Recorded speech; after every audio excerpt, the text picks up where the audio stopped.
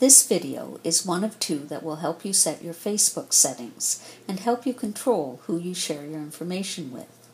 This video will walk you through your account settings and will talk about how to protect your privacy by following some simple actions.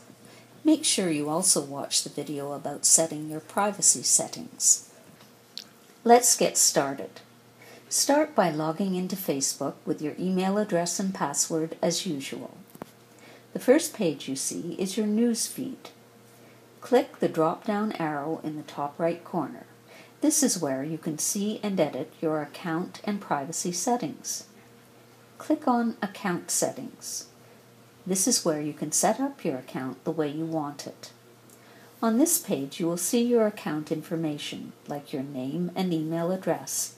Take a look at your password. This page will tell you how long it's been since you changed your password. It's important to change your password often. You may want to write down your password and store it in a safe place away from your computer. Now click on Security. That's the yellow badge on the left. This section will help you set up some safe settings to prevent your account from being used by others. To change each of these settings, you will need to click Edit first. Start by setting up secure browsing.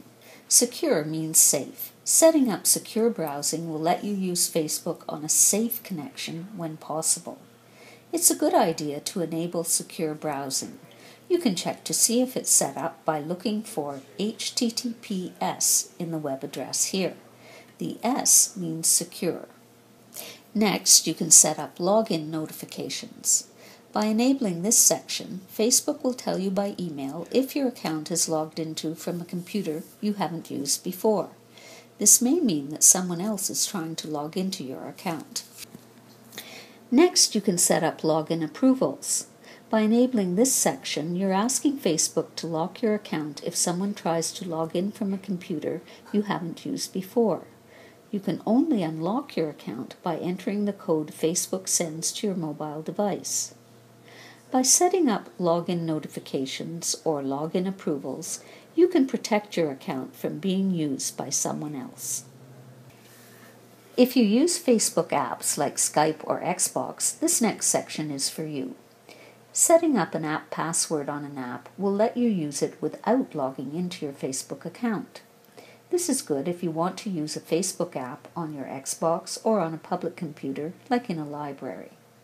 If you want this protection, click Generate App Passwords and follow the steps. This section is not for everyone, so feel free to skip it. Next, you'll see a list of recognized devices. If you have login notifications set up, this section will list all the computers that you've used Facebook with before. Next, the Active Sessions section will tell you where you are currently logged in from. Check to make sure this information is correct. If it isn't, you may have forgotten to log out of another computer, or someone else may have access to your Facebook account. To be safe, you should change your email address and your password. And finally, if you want to leave Facebook, this is where you can deactivate your Facebook account. Clicking this button will hide your profile and photos from everyone. But remember, all your posts and pictures in Facebook will always be there, just in case you ever want to come back. With this in mind, always be careful what you post. Facebook can be a fun place to connect and share with your friends. You can be safe online by using the safety settings available to you to protect yourself and your information. Double-check your settings often because Facebook may make changes that affect your settings. For more information about how you can be safe online, visit icanbesafeonline.com or join us on Facebook and Twitter at SafeOnlineCLBC.